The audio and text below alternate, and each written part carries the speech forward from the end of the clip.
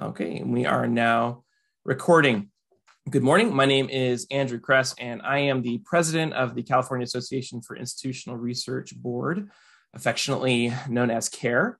Thanks so much for joining us today for our fourth installment of the CARE Data Talks series. These online workshops and seminars are an opportunity for the community to connect with new tools and practices that enhance the IR profession's mission of supporting evidence-based decision-making.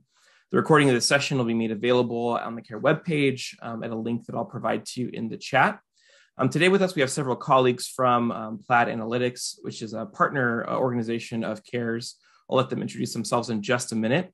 They're going to be demonstrating for us today an open source tool called DataHub that they're going to talk to you much more in depth about. It supports data governance, data integrity, things that we all care about, I know, in the CARE community. In the latter half of the session, they're going to be guiding us through a hands-on interactive tutorial on DataHub. So start stretching your typing fingers and be ready for interacting with us during that experience. If sessions like this are of interest to you, I encourage you to sign up for the CARE listserv, which you can do on our website, care.org. And you can receive announcements about additional professional development opportunities like this, in addition to our upcoming conference in La Jolla, California. I don't know if you can see behind me, but there's people that appear to be having lots of fun parasailing. And so you can come visit us in November 16th through 18th, 2022, and parasail, and also maybe get some great professional development experience at the same time. If you're interested in that, please go ahead and navigate over to care.org/care 2022, CARE Analytics.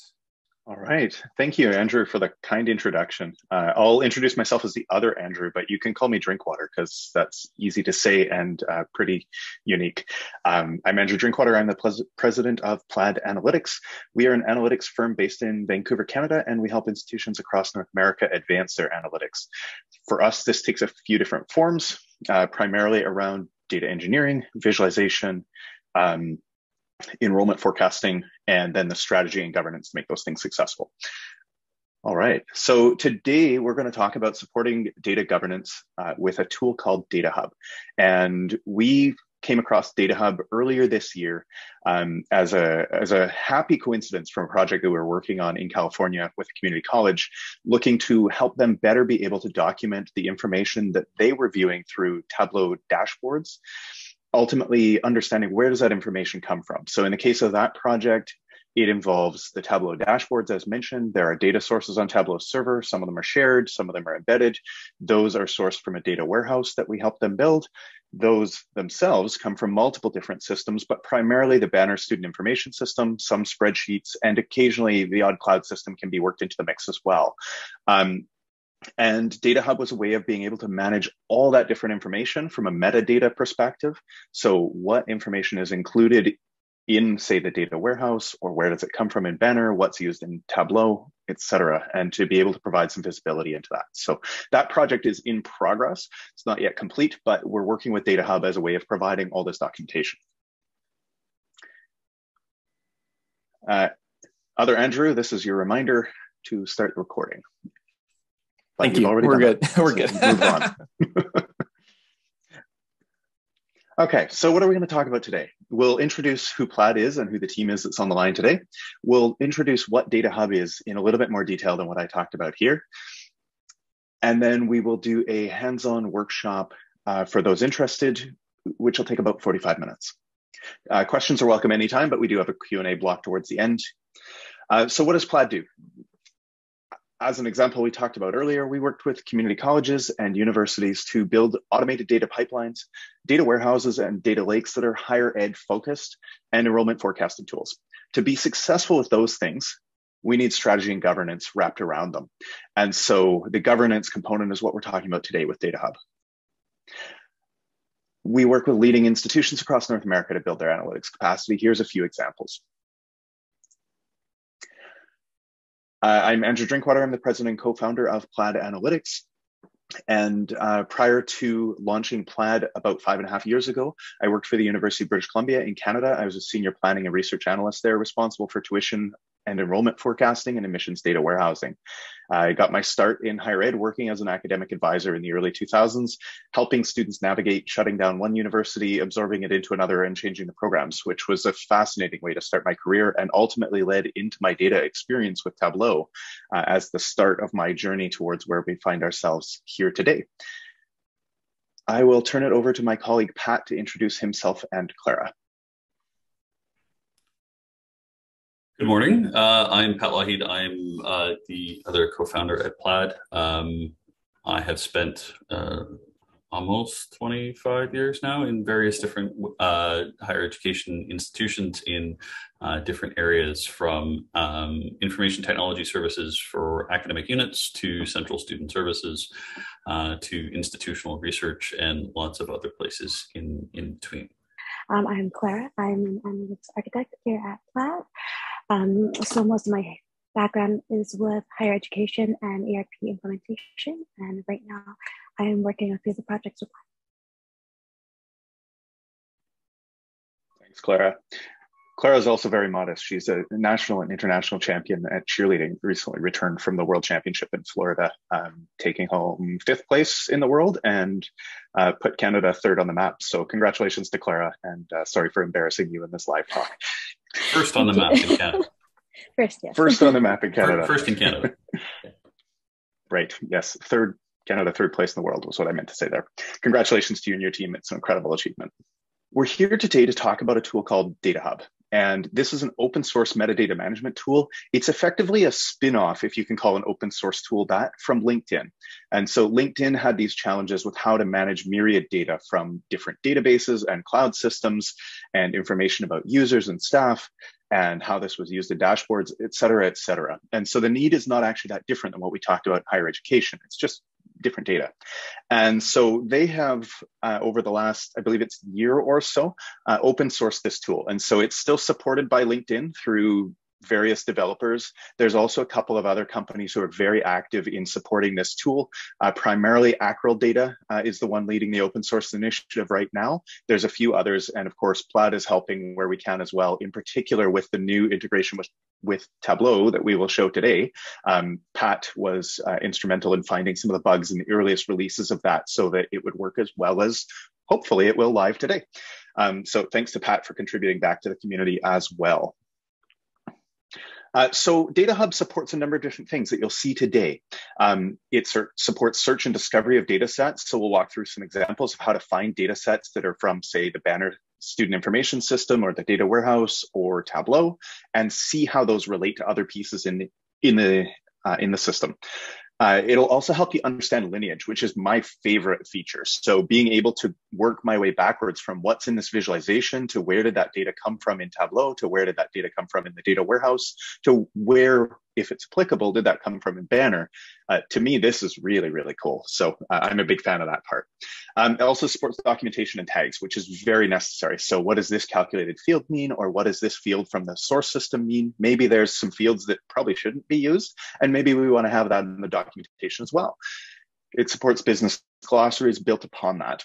And then it also has support for data governance roles and user access. So if you think, a committee or organization within your university or college that's responsible for data governance, those roles are supported in different ways.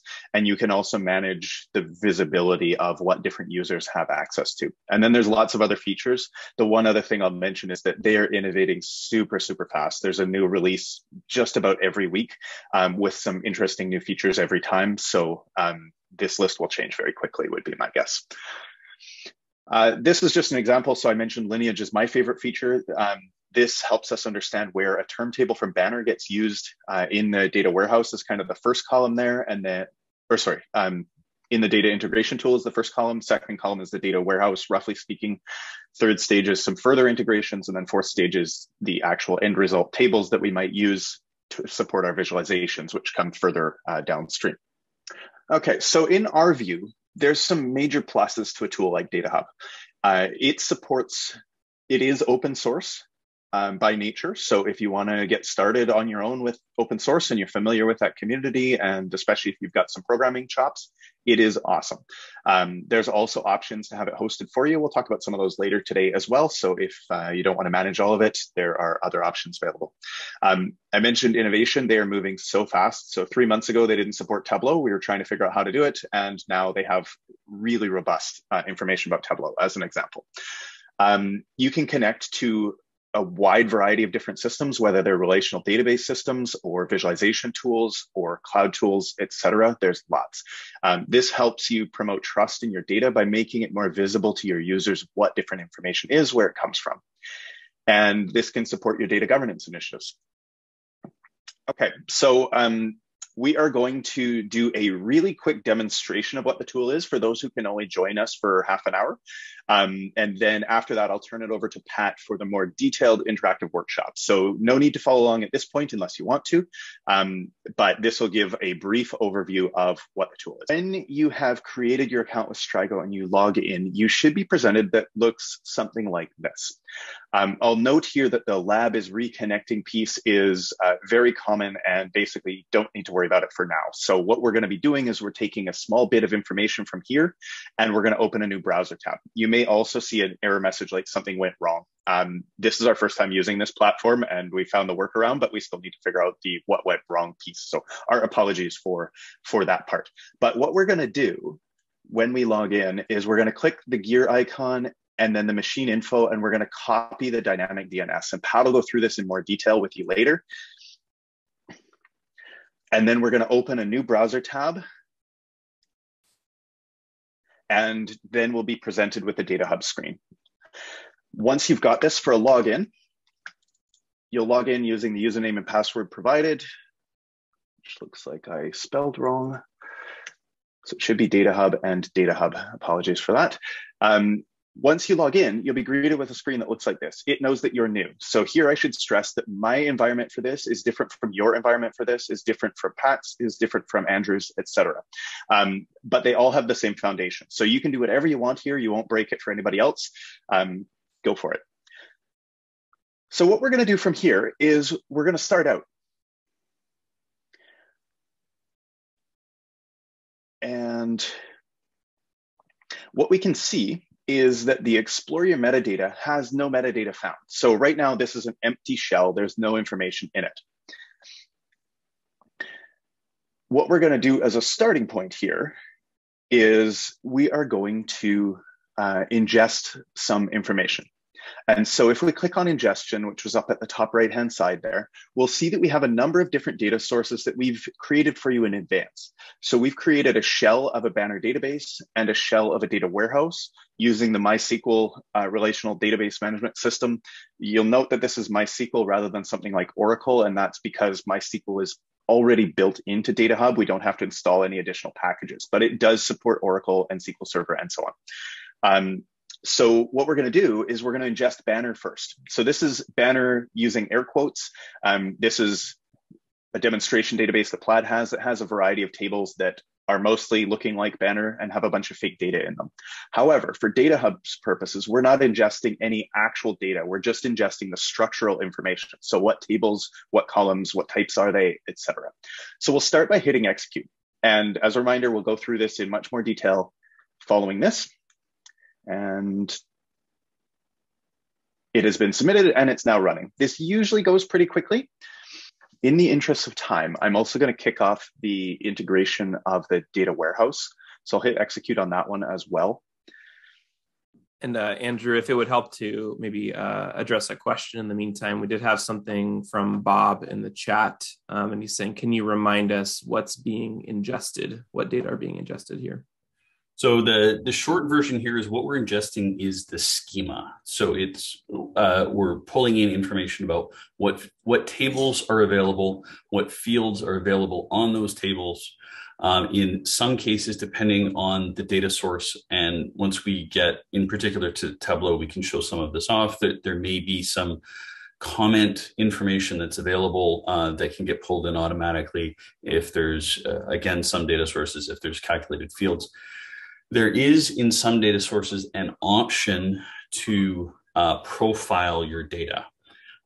which will look at some of the data in the tables to give you some statistics around different fields, how many rows there are, how many nulls there might be. That is completely optional, and it's something that is turned off in these recipes by default. So all you're getting is the schema. The information in particular that these databases are connecting to, they've got no data in them. This is all we've done is we've populated the schema. If you could actually poke around a little bit in here, and if you're technically savvy, you can actually get to the database itself. You'll find that they're all empty tables. All we're bringing in is the schema.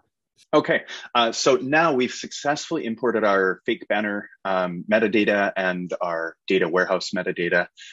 So now I'm going to click on the home icon up at the top here. And now rather than that greeting screen that said you're brand new here, I actually have 79 data sets. So one for each table, basically. I'll click on that, and then I can see in production and MySQL for the type of database, I now have two different databases. So Banner and a data warehouse. Let's start with Banner just so we can see what our starting point is for some of this. For those who are familiar with the student information system, you will see that every table name is a helpful 7 characters long, and it's prefixed in DataHub by the name of the database. So we called ours Banner, but in your campus, it will probably be called something else like Ban PRD or something like that. So we've imported around 40 odd tables from Banner. This is by no means all of them. Just to be clear, there's thousands in most operational systems, but it gives us a good starting point for a demonstration. Within any given table, you can click on it and you can get the schema information. So we can see at the top, primary keys, foreign keys, what type of field it is, and then we can work our way down the list. If we want to, we can add descriptions by hovering over the particular column and giving a description. So we'll call this academic level or something like that. On the right-hand side, we can also add documentation for the table itself as opposed to the individual fields. Or we can link it to external documentation if that's applicable. We can add tags to help us cluster like things together, and we can have a data owner that Pat will talk about a little bit later. So that's our starting point on the Banner data. If we go into the data warehouse data, what we see here is that we prefix this with data warehouse, and we have information on anonymous students, applications, course enrollments, course sections, et cetera, et cetera. And it's the same kind of structure. So here we've got a schema, it's got primary keys and foreign keys, and it tells us what kind of fields the different fields are. And then we can have table level documentation as well. And we'll come back to some more stuff on this once we're finished our next ingestion. So if I go back to the home screen and I click on ingestion again, I can now execute what we've called lineage. So in this case, we use a tool called FME, which is made by Safe Software. And it's a data integration tool that connects to about 500 different platforms, anything from locally hosted to cloud hosted, et cetera, and everything in between. Has the world's best support for spatial data. And in the context of higher education, has a really compelling pricing model for an enterprise data integration tool that will allow you to connect all your different systems together, automate the workflows, make it so that when somebody uploads a file, this can be reflected in your data warehouse and ultimately in your visualizations. It's a really cool tool. So we highly recommend. We're happy to chat about it. So I'm going to execute that one. And then also in the interest of time, I will, actually that one should be pretty quick. Any other questions in the chat that we've missed? I think we got all of them. So for those who haven't seen, if your lab says it's reconnecting or something went wrong, this is quote unquote normal at this point.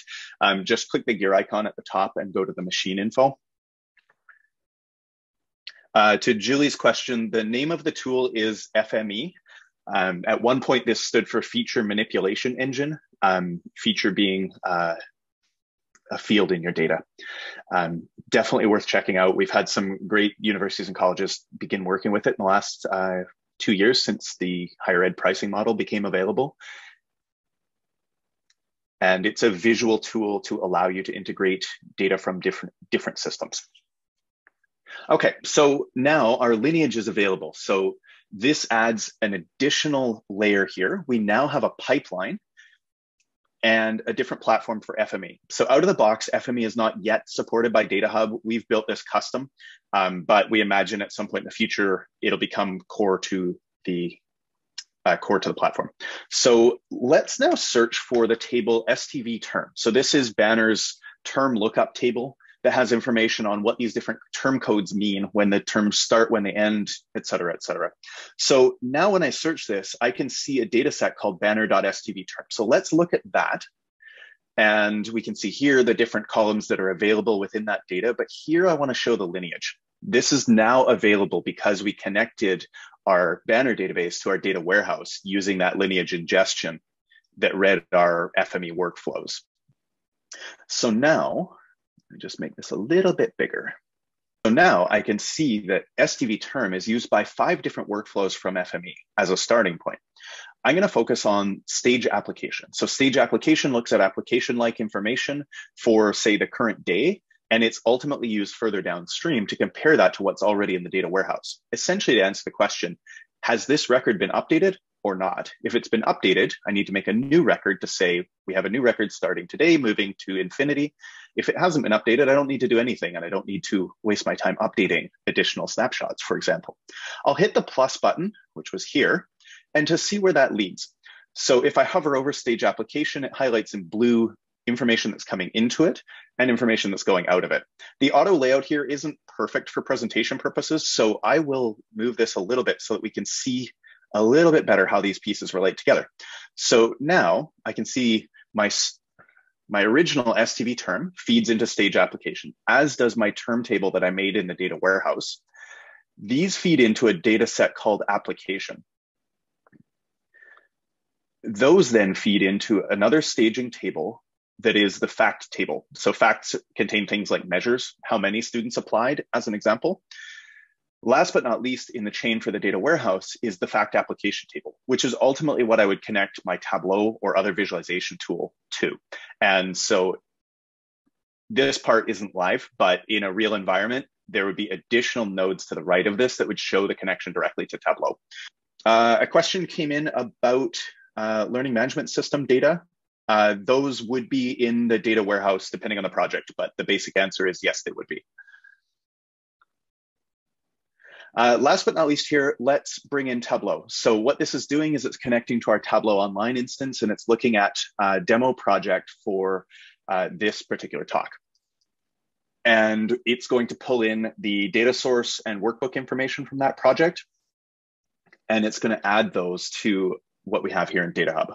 And that one's now successful. So I'll go back to the home screen again. And now you can see we have additional categories for dashboards and charts and platforms for Tableau. So I'm going to start with the dashboard, and I'm going to go to Tableau and Care Demo, and then the demo workbook. There's another one in there. It's also fine. And so we have a fall enrollment summary dashboard, and we can add table documentation to it just as we could with database tables. And we can add, there are charts embedded onto our dashboard already. There's also a view in Tableau link, but right now you won't all have access to our Tableau and online environment. But if this was set up for you, you could click that and get directly to the dashboard as well. So within this, we have a number of charts. We can look at fall enrollment by college, for example, and we can also look at lineage from the Tableau perspective, remembering that ultimately this would connect backwards to our data warehouse and eventually our Banner data as appropriate, but it doesn't have access to the same virtual machine. So that part is a little bit smoke and mirrors for now. So what we can see is we're looking at this one chart that belongs to this dashboard, and it uses a data source that in hindsight I should have renamed but missed, called SCB Course Banner. It's actually about 5 tables joined together in Banner, and I started with SCB Course. So apologies for the renaming. I can hit the plus button there to see where does that come from. And it turns out that there's a published data source called Banner Course Enrollments that I did rename. And so the difference between these two on the left is the published data source is what I already published to Tableau server. The embedded data source is the one used by the workbook. They're almost the same. The difference is that there may be some calculated fields in the embedded data source that I never put in the published data source. So let's just view that, and then I will turn it over to Pat for the workshop. Okay, this wasn't quite the screen I was originally planning to show, but it'll come up in the workshop anyways. So what I can see here is when I'm looking at the fall enrollments by college, and I click on the Properties tab, I can see which fields are actually being used on my Tableau visualization, which can be really helpful when I go and try and figure out if I change this field in my database, is it going to have a knock-on effect further on down the chain? What you can see here is that we have a term type field that is a calculated field, and it pulled this directly from Tableau. So our calculated field basically starts at the case statement, and the other part is a comment with a line break.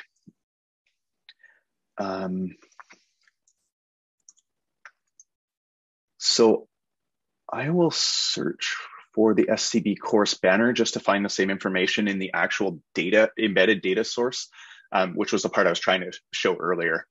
So here we've got a number of different fields in this data source, some of which are calculated, and here it better supports the rich text. So if we scroll down a ways to find our term type, we can now see that our formula and the first line is a comment, and then our actual case statement is shown here. So it's formatted a little better on this screen than on the other one, but that's the rough information.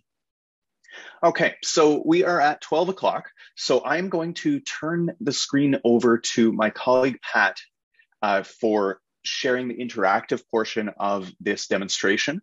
So this is where we'll use the virtual machines that you signed in to previously. If you haven't had a chance to sign in, we'll post that in the chat again if you're joining us a little bit closer to 12.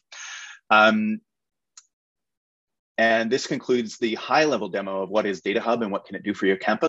So a couple of next steps just before people head off. If you're interested in exploring a pilot with us as design partners, let us know and we can talk about what that model might look like and how your campus could get on board. So this would be hosted by Plaid.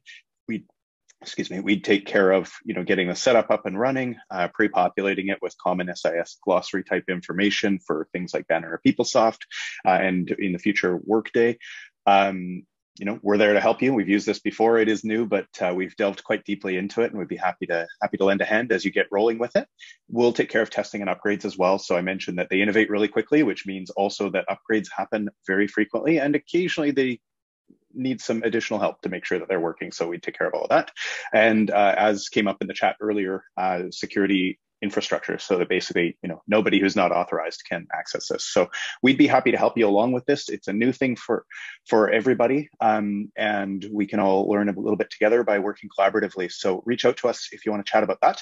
You can also go the open source route. So if you just want to get your hands dirty, work on it with the programming, that is totally fine as well. There's great information and documentation available on the DataHub project website. It's linked there. And then one other question came up in the chat from Andrew earlier, and he was wondering whether you need a ton of database experience to get up and running with this. And the answer I'd give with that is that it would be helpful, but not required. So at many institutions, the model is that IT controls the infrastructure side of things and manages the database, often builds these structures as well. And the institutional research office utilizes that information, and maybe IT also manages something like Tableau Server. So your IT office could also set up, say, the data warehouse and database side of this, and they could be responsible for that part. And maybe in IR, you're responsible for things like government reporting tables that IT knows less about. It depends a little bit on your model of the institution, but I wouldn't say that you need tons of database experience to get up and running with this. But what you probably would need is knowledge of what information is available and where. And that knowledge could be distributed among different offices, and you could have multiple users in the same DataHub environment. So I hope that helps a little bit, Andrew. And then our contact info is on the bottom there. Questions are welcome at any time.